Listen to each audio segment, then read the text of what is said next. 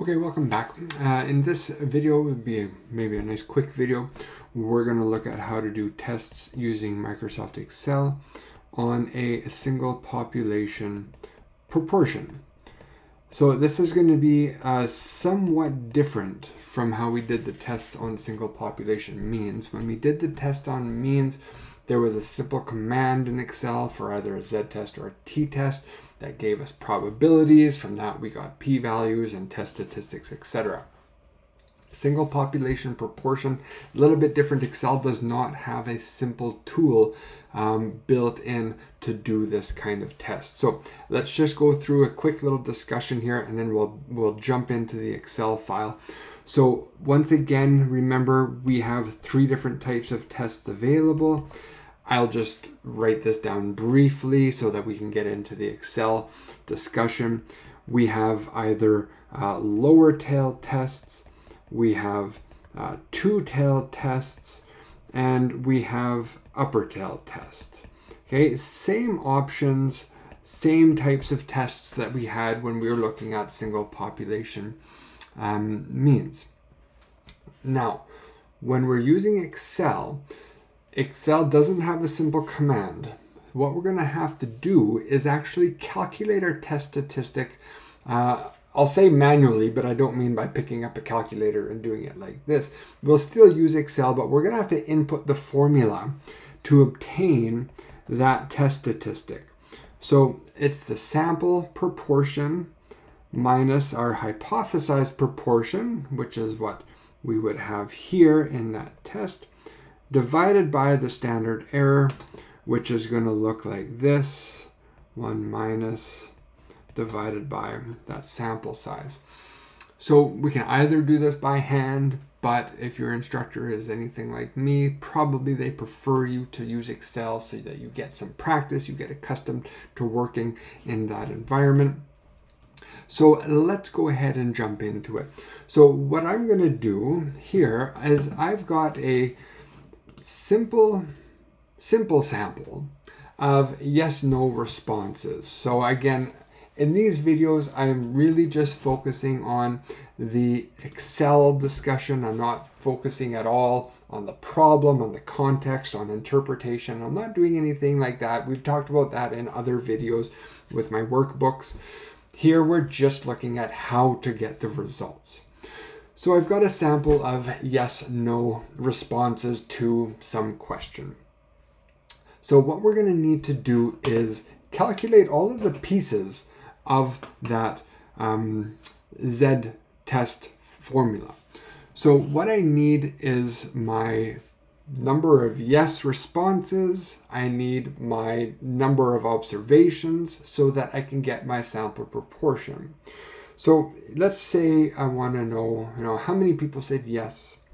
I'm going to use the command. Again, I start always with the equal sign, count if, and then I'm going to open that up, and it's asking me for two pieces of information, two arguments, the range and the criteria.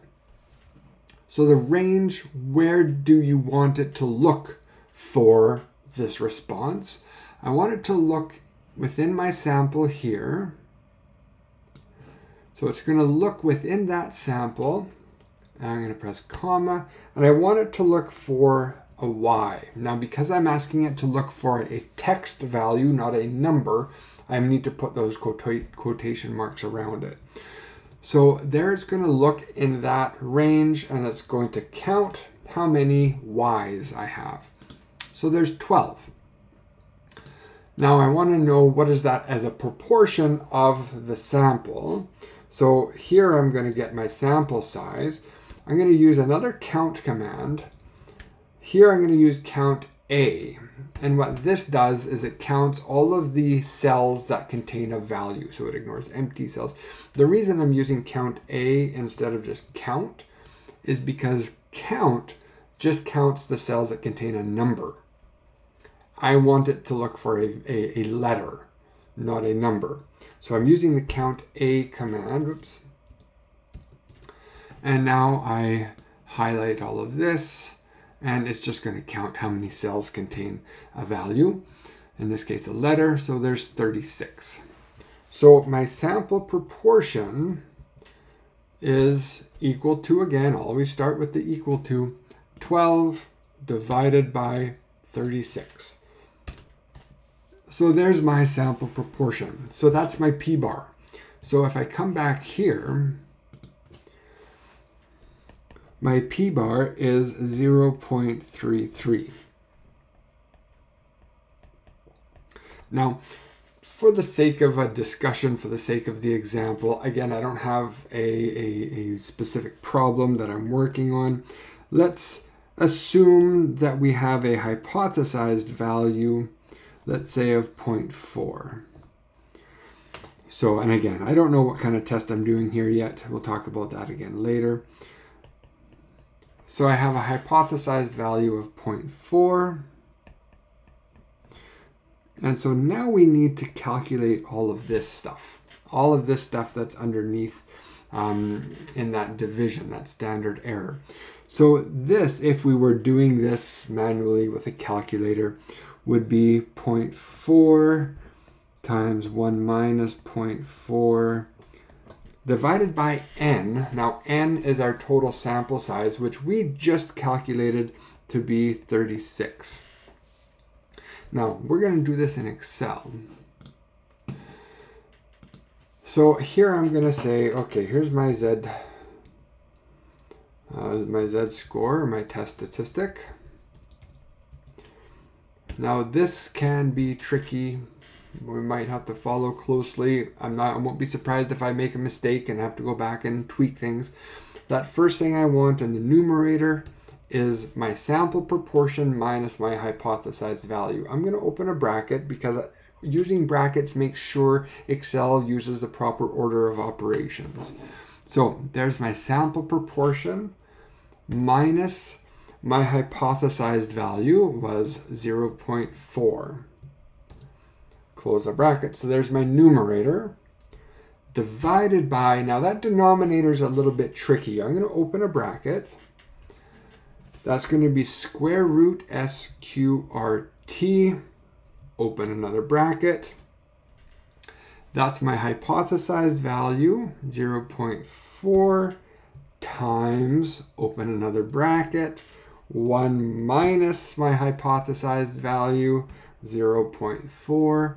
Close that bracket, close the next bracket. Now I need to divide by that sample size, 36, and close that final bracket. Now we can hopefully see I've got in the denominator 1, 2, 3 brackets opening and 1, 2, 3 brackets closing. And there we go. Something about that doesn't feel right to me. It's this bracket here. There we go. That's better. So let's come back up here and take a look at this. This is a little bit tedious. This is where having those commands in the descriptive, in the data analysis tool will become very helpful in future tests. This one here, I've input that formula, my point estimate minus my hypothesized value divided by, this is that standard error. So everything in here is inside of that square root sign. You can see the brackets are color coded. So this is the 0.4 times a 1 minus 0.4. Divide that by my sample size. That's all in the red brackets, so that's all within the square root, which is what we want. We want all of those multiplications and that division all within the square root. And so that's correct. And then that final bracket simply closes off my denominator. Good. Okay. So now we have a test statistic equal to negative 0.82. So if we come back here, let's see, I have a distribution like this. Oh, that's kind of messy. That's okay. I have a test statistic of negative 0.82. Okay, now, the next thing that you probably need for your assignment or for your practice problem is a p-value. And as we've talked about before, the p-value depends on what kind of test you're doing. If I'm doing an upper tail test, then this region here would be my p-value. If I'm doing a lower tail test, this region here would be my p-value. If I'm doing a two-tailed test, it's going to be this region here multiplied by 2. So it depends what kind of test we're doing.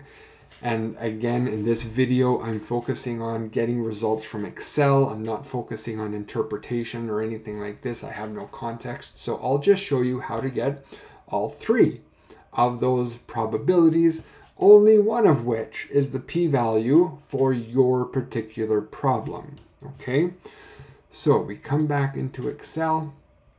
There's my test statistic. Now, I need a probability. Here I'm going to use the command equal norm.est.dist.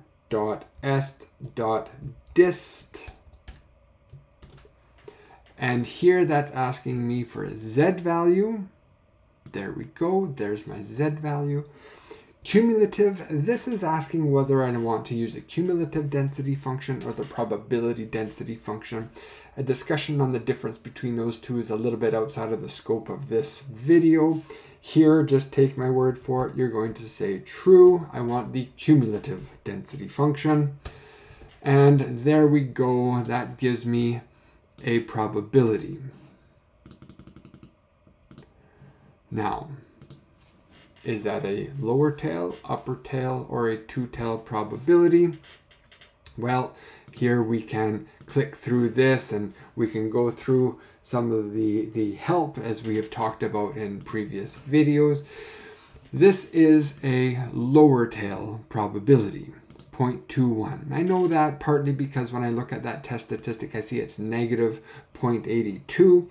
And so if I come in to look at that distribution, I ask myself, well, is that this region here, or is it this region here?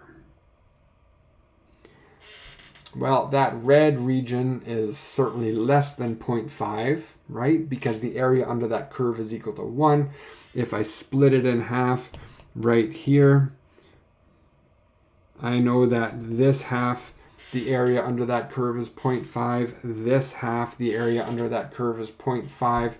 So if that command is giving me a result of 0.21, then it must therefore be this region here, 0.21. So that's giving me a lower tail value. So let's put in a label here for that lower tail. If I'm doing a lower tail test, there's my p-value. Done. I don't have to do anything else. If I'm doing an upper tail test, well, then I need that right-hand side, the upper portion of the distribution. That's equal to 1 minus the lower tail. If I'm doing a two-tailed test, I need to multiply one of those by 2. Which one? Always the smaller of the two. Equals 2 times that 0.21. And there we go. More than you need. I say that because here I've got 3 probabilities, and for any particular test that you're doing, you only need one of those probabilities. So the tricky part on doing these tests on proportions is this part here, getting that test statistic, because what I have entered up top here is this formula for that test statistic, and it can be a little bit tedious. And as you see, I even made a little mistake with the brackets. It's very, very easy to make those mistakes with the brackets. Make sure that you trace it through, make sure that all of the calculations are being done in the right order. Once you've got that test statistic, then you can go ahead and get the appropriate probability for your test. Lower tail, if I'm doing a lower tail test, that's my p-value. If I'm doing an upper tail test, that's my p-value. If I'm doing a two-tailed test, that one's my p-value. Okay, so that's it. That's our single population test on a proportion. I hope that that was helpful. And that's about it now for the single population analysis. We'll move on in the next videos to looking at two populations. Okay, thanks for watching. I hope that that was helpful. Take care. Bye-bye.